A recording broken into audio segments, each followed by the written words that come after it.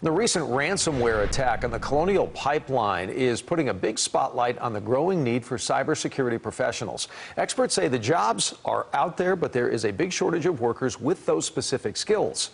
Our Caroline Vandergrift today looking at how those unfilled positions could make companies even more vulnerable to hacks.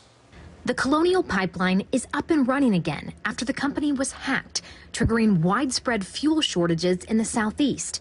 Experts say these types of attacks and the ensuing disruptions are only going to become more common. It's unfortunate. I mean, we've had, these same type of attacks that happened to the pipeline company happen here in Texas. That's why companies big and small need people who can help them keep their data safe.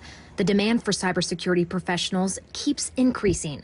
The growth of cybersecurity industry is expected to be 31% through 2029.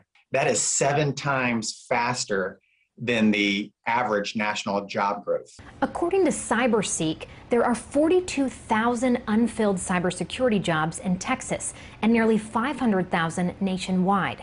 The problem is a lack of skilled professionals who can take those jobs. There's such a need for these people that anybody that has some training, they could get employed and be able to help in some way. Tarrant County Community College created a specific cybersecurity program 2 years ago, and enrollment is up. They're teaching people how to help businesses face the ever-growing threat of cyber attacks. These jobs are not going away. These companies are all going to need people that are protecting them. And in turn, protecting the consumer.